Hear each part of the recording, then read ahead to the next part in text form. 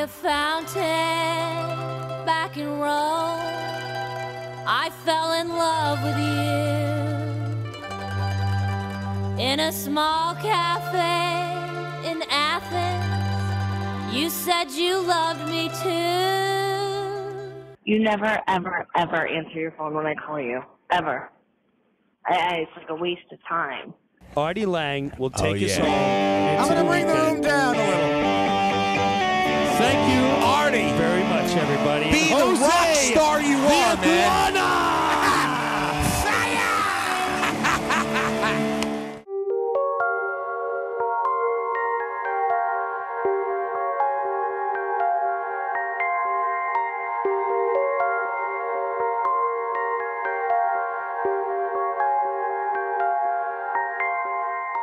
Hey folks, it's Eugene Driscoll of valleyindy.org. Listen, if you want to get right to the interview in this episode, skip ahead to about the 11-minute mark. Thanks. This is Ethan Fry of valleyindy.org. That other voice you were just hearing was Eugene Driscoll, the editor of valleyindy.org. We're the only two employees of the Valley Independent Sentinel, a nonprofit news organization in Ansonia, Connecticut. And Eugene, we're sitting here on Thursday morning, January 19th, and Eugene's just recorded a podcast with a pretty famous figure. Who was that? I just interviewed, totally unprepared, for 18 minutes, comedian Artie Lange, formerly of The Howard Stern Show. And first, just, I guess, by way of introduction, just tell us how this all came about so quickly this morning. Yeah, so I got up this morning after I helped to get my kids ready for school. I checked Twitter, and Artie Lange, who I follow on Twitter, has been promoting his appearance this weekend at Foxwoods. He's going to be there January 21st, Foxwoods Resort Casino. And so I just thought, what the heck? This is at 9:15. I'm ashamed to say at 9:15 a.m. I was still in my boxer shorts.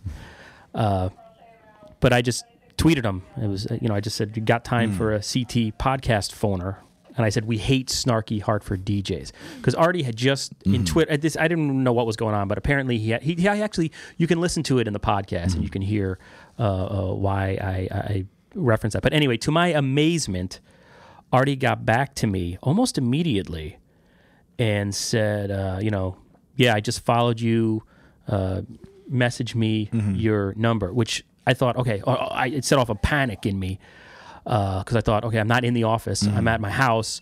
I do have a USB microphone. I was like, okay, I can just plug that in. I'll record it that way. But because it's a phone interview and we do it, I give him a Google Voice number to call. I need to have the mixer and another wire. So I'm like, So I'm sitting there trying to buy time, and I'm like, and then I'm trying to direct message him. I wanted to say, give me a couple of minutes, but I couldn't message him because it takes. Twitter has this thing. He follows me. You got to wait until it's enabled, and then so anyway, I get into my car. I don't even close my computer. I run out. I put pants on. I throw on the clothes from yesterday. I run to my Pontiac Vibe with 170,000 miles on it, and Artie's like, it's got to be now. Yeah. And then other people on his Twitter feed see that, and people start liking and retweeting that it's got to be now. Yeah, you could hear him saying that. I'm panicking. Got to be now. Right? Yeah. Now, Jersey voice. And I'm cursing myself. Why didn't I just go from Jersey? Why didn't I go right into the office? And anyway, I run up here. I fly to work. I don't want to get into it, but I live a mile from our office in Ansonia. And, I took the stairs. I'm a fat guy. I always take the elevator. I took the stairs. And in the beginning of I'll play the little part.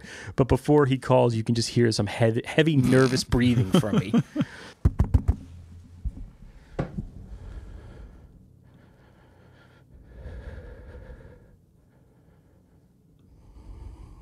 So I'm turning down the police scanner. Oh, then I tweet to him. As a way I can't message him. So I tweeted at him, hey, something like I'm at the cop shop or something. I used and I was not at the cop shop. It was a lie. I have to come clean. I as a journalist. Give me 15 minutes to get away from the cop station. It was an ethical lapse. It was a complete ethical. It was a lie. I was and I have no excuse for it. But I'll just say I thought to myself, how can I make myself, I'm a podunk guy from a tiny hyperlocal publication in Ansonia. how can I make myself look cool so Artie will give me another big celebrity, give me a little wider of a window in which to interview him. So that's why I just said that, because you walked in. You're coming clean now, at least. You walked in, you're like, what were you, at the police station? Like, yeah, you know I wasn't at the police station. I just said that. So I get in here, you know, I set up our stuff. I'm panicking. I like this. The interview that you're about to hear is completely unprepared. You know, I had been thinking for a while. There's so many questions. In another sense, you've been preparing for it your entire life. Yeah, you're right. I have. But anyway. But no, yeah, I mean, you know, he's a fascinating guy to me. There's a million things we could have talked about. You know, I wish I had.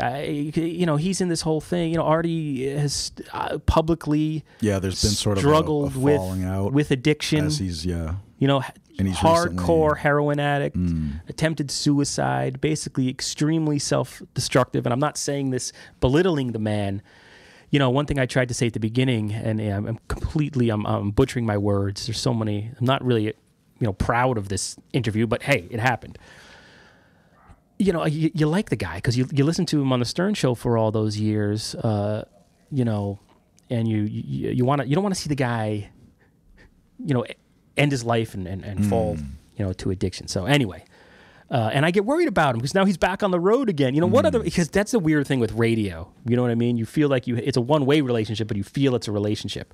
So anyway, on that background. It's fascinating to me, like there's the debate. I just sniffled going into the on. microphone. I apologize. Was it just in like the New York Times Magazine? There's just a huge profile on Stern, or maybe it was like another publication about how he's like reinvented interviewing or whatever. Oh, and recently, like there's like some two eras, BS. or like, you know, there was more than two. There's the Jackie era, I guess. Or, you know, we're getting deep into the weeds of like Stern fans. And here's the thing. Here's the thing. I like if you're not a Howard Stern fan, you might want to just skip this particular episode. I'm not the biggest one, but like, you know, there's that debate about like, you know, was it better when it was sort of like, you know, more like juvenile and crass than like now, where it's like they bring in like these huge celebrities to do these hour-long interviews. But I don't know. Do you have any opinion about that? Oh, and I say it to Artie right at the beginning of the interview. For me, the golden era of Stern was whenever Artie Lange was in the studio. And he gets into it a little bit. There's not a lot of follow-up questions to this because you know, I started to sense that he had to go. You know what I mean? So I a couple of times I just jump with new questions just to try to get him to keep talking. If I feel like he was losing his energy, you know, I just changed the subject real fast. So there's not a lot of good follow-ups. But, you know, the thing was when Artie came on, he touches upon this a little bit. Howard was transforming. He probably had already transformed into the so-called Hampton Howies. Like he's like one of the richest celebrities on earth. I mean, you know, Howard Stern is... I mean, if you go Google Maps his Hamptons estate, it's pretty cool looking. You know, it's unbelievable. Extremely wealthy. You know, like you know, nowadays you get Floyd Mayweather, all these like the celebrities that like flaunt their wealth. Stern is above and beyond head and shoulders in terms of the money he's amassed over the years. And you know, I don't think there's anybody like him, any type of entertainer anywhere that's done what he's done. Just to go out every day. I mean, we've been talking for however 10 minutes right now, and I'm sure we lost 90% of our listeners. So it's a gift, you know? Yeah. But so anyway, as he became more sort of isolated from the common man because he just got so wealthy, Artie he's was the connection touchstone to New York, everything that sort of the ingredients that made Stern so great at the beginning. Artie sort of, you know, reinvigorated that for a while. But I mean, a great storyteller. Like, you know, just if you're on YouTube and you know you don't mind some cursing, it's hugely. Yeah, let's do some trigger safe space warnings. It's offensive in any way imaginable. Just search like Artie Lange, like the one that came to mind because he's going to be in Foxwoods Saturday. Have you ever heard the helicopter story? Yeah, I think it talks about going out to Foxwoods. Like search that on YouTube or there's so much. Just search Artie Lange's story on YouTube, and there's tons of them. And you know, when you go back and listen to some of the Artie stories now, you know, because he did try to commit suicide, you know, and luckily not successful. Some of the old Stern shows where he's clearly now it's obvious that he was struggling towards the end. They're not quite, you know. There's another edge to them now. So I just hope the guy stays healthy, you know. And he's got that Judd. He's on Judd. Suddenly he's on a Judd Apatow show that's coming out. And that was also like one of the aspects of like the whole him and Stern interplay was how, and like this is one of the best things about the Stern show over the years was that like he would like cause all of these internecine conflicts, or not cause them, but you know, that is a big word. Not keep them from developing, and then you mean Stern would? Yeah. All the staffers would be fighting with each other on air and stuff. And that's to me, you know, to answer your earlier question, that's what I miss about the Stern show, where those. Totally, and he says they were, a lot of them were, because I asked him about a couple of fights and a couple of, you know, I asked him about Donald Trump and making Donald Trump angry and whether that was something they had planned beforehand, but it wasn't, and that's what I miss from. I mean, I don't. Who cares about celebrity interviews? You know, I mean, unless you're listening to Artie Lange, but you know, I don't need to hear Howard Stern talk. He's trying to become a podcast, and I think there are already a couple of good podcasters out there, including us. Mark Maron, you know what I mean?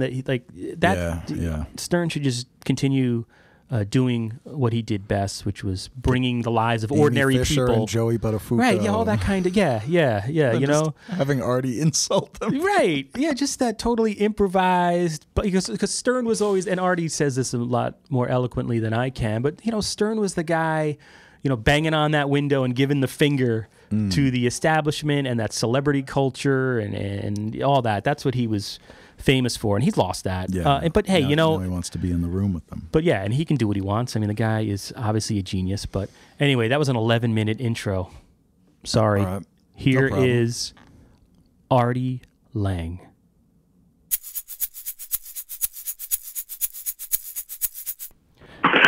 Hey, this is the Valley Indy. Artie Lange here. Artie, holy cow! Come on, man, let's go. Hey, thanks a lot. I appreciate it. So you're just right now on Twitter complaining about a Hartford DJ. Is that correct? What's the story there? What's going on? I got it. It's like 7 years ago. I didn't remember the guy's name. 8 years ago. I got out of rehab. My uncle picked me up. We threw a radio station on, and some guy was talking about my Howard situation. And because I had mentioned to somebody who put it on Twitter, I was getting out of rehab that day.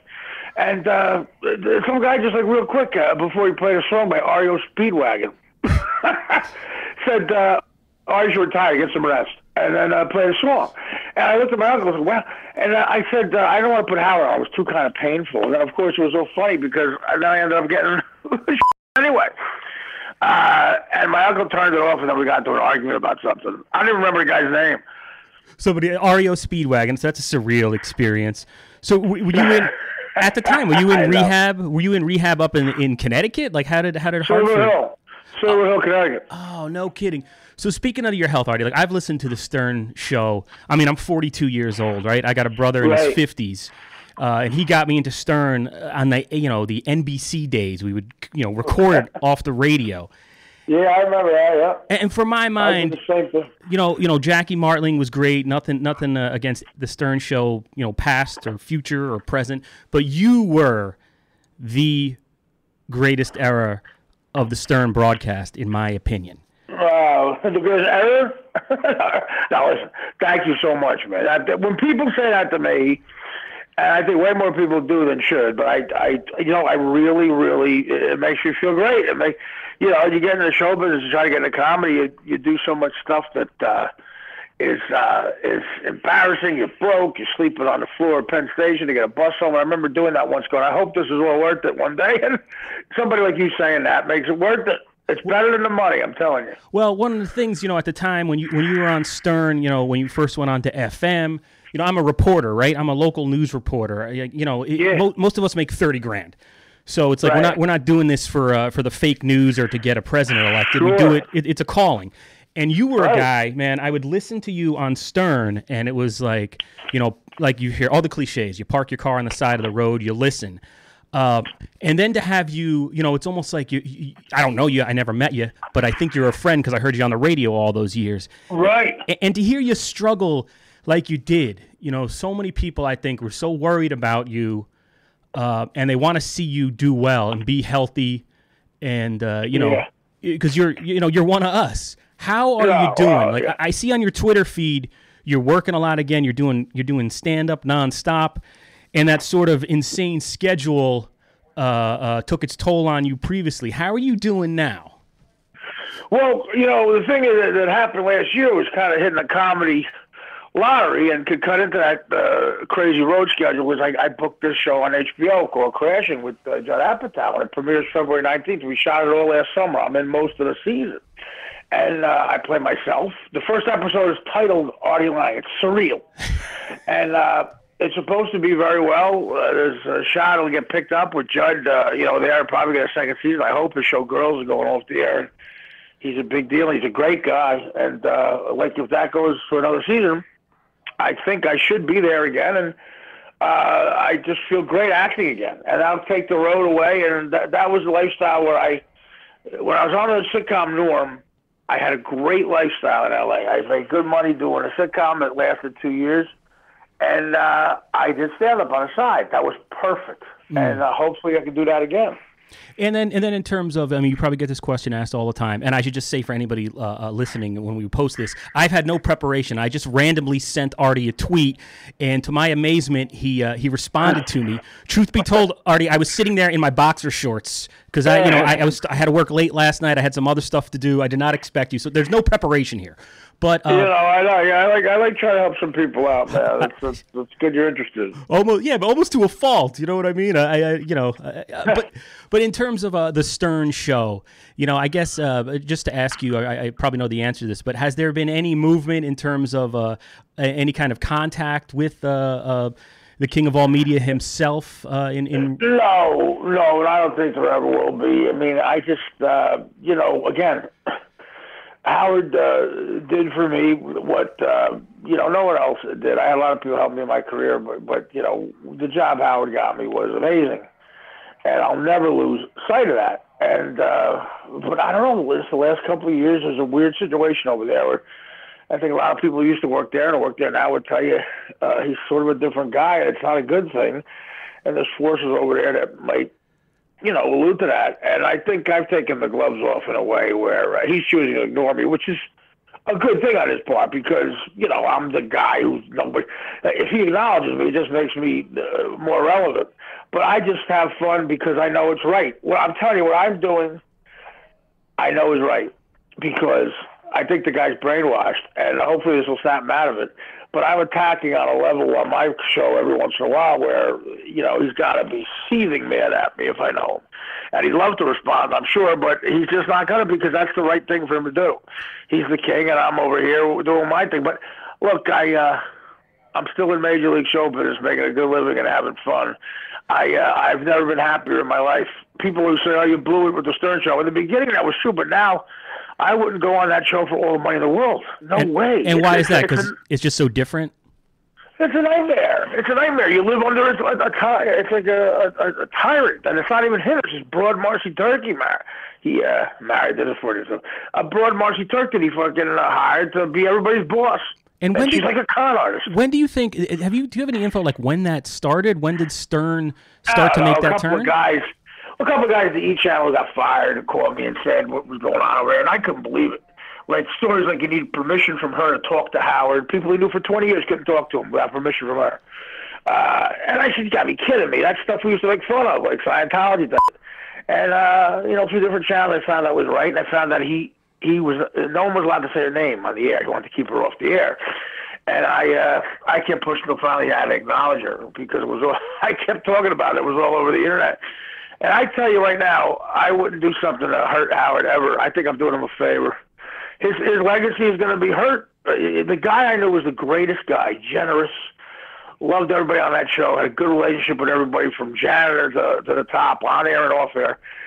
And now he's brainwashed under some woman and ruining his personal legacy at least. And I'm doing him a favor trying to say, look, this broad's. And what about like Gary Delabate or anything like that? Has he reached out to you in any way? Do you guys have any relationship? I talked to Gary over the years a couple of times, but it's a very awkward situation because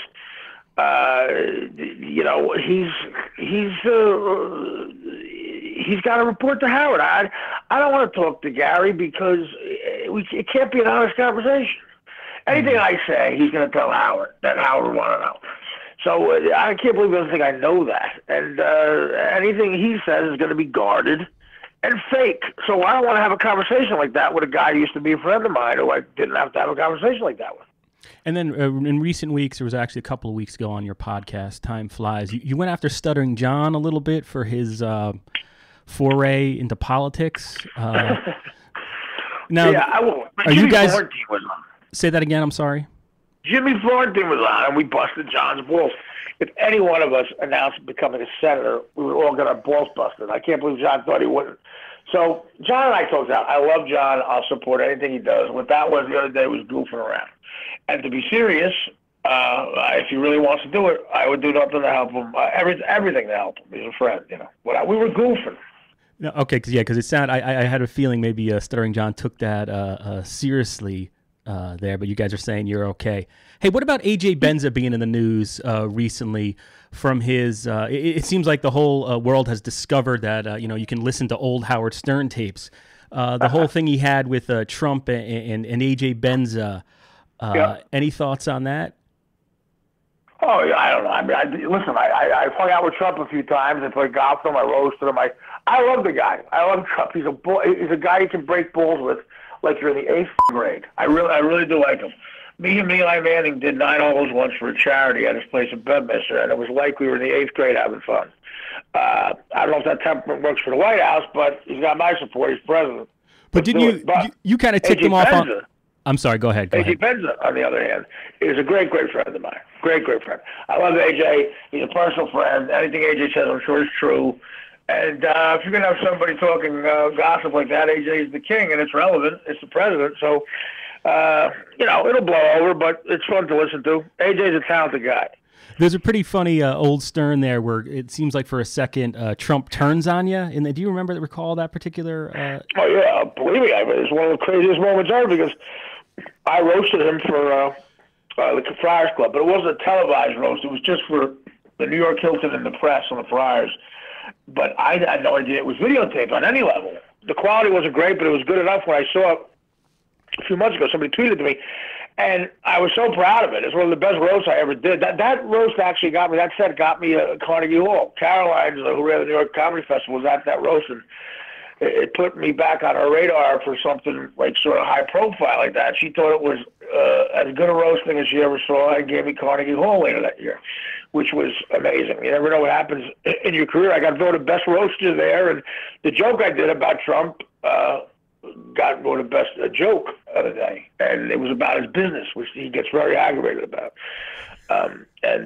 He laughed at the roast, but then on the Stern Show a couple weeks later, Howard made me retell it, and he felt trapped, I think, and attacked, and there's that temperament, He called me a loser. It was hilarious. And what's sort of interesting, like just coming from that moment, the way Stern is, at least as a viewer and watching and listening to that particular exchange, it was like Stern was drawing it out of you. Is he like a master manipulator? Like, because now with the internet, I mean, he is in that particular situation, though. No, I mean, I knew what could happen. I wanted to tell. I'm so proud of the joke. I would have told that 1,000,000 times. I would have told it again. It's one of the best jokes I ever wrote, and the New York Post printed it in the front page of their gossip column. And again, that's a lot of press. And like I say, it got me Carnegie Hall. It's I knew the joke was good, so I would have kept repeating it. And Trump getting mad at me at the time. What do I get? It was, But he came in saying what the paper said. He was telling the truth. He goes, Artie was the best roaster. That's not always the case. I happen to have a good set. It could be sucky, but this worked. And it was high profile because of him. And he came in going, Artie was great. He was the best ever. Howard made me tell a joke, and I knew what was going on there. We were baiting Trump is what we were doing. And that's what happened, And, CNN wanted to buy that. CNN contacted me about, that clip. And they said, would I comment on it? I said, sure, it's press for me, but I think they got a little afraid of Howard. Yeah, in those days, right? Yeah. Now, how much was that? Was it pre-planned, or that's all just improvised as you and Howard had that relationship? Totally improvised. Nothing was. That's amazing. Nothing with me was ever planned. Howard didn't want me to hear anything because he wanted me to spontaneously just try to be funny in the conversation. That's how I worked the best. When I think it was more conducive to his lifestyle. With Jackie there, he was married. He wanted to stay there, write bits with with me, when I got to the show, he was just starting to be sort of a man about town in an apartment in New York. But he didn't want to be at the office so much, so me being a guy who could be spontaneous, he liked it. Timing in life is everything, and that timing was all perfect for me. I was in the prime of my life in my early 30s, and I had just gotten out of a sitcom that if I was contracted to do, I would have had to go back to L.A. instead of doing Howard, which would have really been heartbreaking. And he needed a guy like me, and cut to 10 years later, I carved out my little spot in radio history, and a guy like you said something as nice as you said. It's a great thing, And then, a couple of years ago, I was listening to something. I think it was Anthony Cumia and Bill Burr, or Anthony Cumia relating a Bill Burr story when they would come off the O&A show when they were together. How it was sort of, and I'm paraphrasing here, and I'm probably butchering it, but they were sort of emotionally drained. You'd walk out of there, and it was like you had just done battle, and they would feel guilty about something they said on the air. What was that like? What was it mentally like to go through some of the blow-ups you had on the Stern Show? I mean, you famously threw a CD at Sal and went off on Teddy that time. It's real emotions. The show was real. Howard created a sort of human experiment there. It wasn't any bull. Which is why the show was good. People got angry. People got, I got my Newark longshoreman up. I didn't go to college. I'm not refined, and that's what happens. But it's up to a point. Howard didn't want anything physical, and it got kind of crazy. But sure, it's I would get out on 6th Avenue at 11 o'clock in the morning, and I go, what the hell did I just do? What did I just say? I said I was in a pig outfit doing cocaine. I mean, it was great. One time, I'll leave you with this. I got to roll. I'll give you this story. All right. What it was like doing a show in the middle of New York like that. My girlfriend bought me a new leather jacket, my girlfriend Dana at the time, and I thought it was nice, but it was kind of tight, so I wear it to the Stern Show. So John, everybody, the whole show, they're roasting me. The jacket looks stupid. You look like a sausage or stuffed in a jacket. And I'm like, I like it. So I get out, it's 11:30, and a bunch of construction workers on 6th Avenue are having lunch, lined up. I know what a chick is like when she gets ogled now, because they look to me, they all listen to the show all morning, and they go, Artie, we think your jacket's cute. Hey, when's your next book? Sorry, Artie, go ahead. That's what's great about it. That's what's great about it, When's your next book coming out? I know you got the third one coming out. This is one thanks for asking. Either Father's Day or Christmas. All right, good luck with it. Hey, I won't keep you. Hey, what about Teddy? You ever in contact with Teddy from the old days or no? I love Teddy. It was a misconception. Me and him had fights on the air, but me and him were together for 2 years. I burnt that kid out, man. he was there trying to deal with a junkie doing stand-up all over the road and making $100,000 a week, fans all over the place, hookers, and but he's great. He handled it. 2 years is long. You get burnt out, but I hope he's well. If I heard Teddy was unhappy in any way, it would make me unhappy. I love the kid. All right, Artie. Well, I want to thank you for taking a couple minutes. Good luck at the Mohegan Sun this Saturday up here in Connecticut. And, Foxwoods, but yeah, thanks so much. Yeah, I'll edit that part out. Foxwoods. I apologize. Yeah. No problem. Don't say you're sorry. I appreciate the time, buddy. All right, Artie. Take care, buddy. Bye-bye. Okay, so that was Artie Lange, formerly of the Howard Stern Show. And just to conclude, I wanted to briefly talk about the beeps you heard. This pot, for anybody who's listening from out of the area, we're valleyindy.org. We're a 2-person nonprofit online local newspaper, essentially, though we don't print paper, based in Ansonia, Connecticut. This podcast also plays on an FM radio station in the city of New Haven, WNHH 103.5 FM, a low-powered station in New Haven, subject to FCC rules and regulations, hence the beeping. Another footnote, I have no idea how to edit audio to insert beeps, so hopefully those didn't come through. Maybe they did. Maybe it sounds hilarious. Maybe it makes the interview better. But just a brief explanation. I thought Artie was exactly the way he was in that interview as he is on his podcast and as he was during his years on the Stern Show. Sometimes you interview comedians, like Jim Florentine comes to mind, a couple other guys, and they're sort of much more serious and sober-like in their, just interview persona, their real life, I guess, if you will. Then there's other guys who were, they're basically, they'll do their act for you. Rich Voss was a hilarious dude to interview, but Artie was just he was the most real of a few celebrities that I've interviewed, including Donald Trump, by the way. Look through our archives for a Donald Trump one from like 16 years ago. Anyway, I'm going to shut up. Thanks for listening. Bye.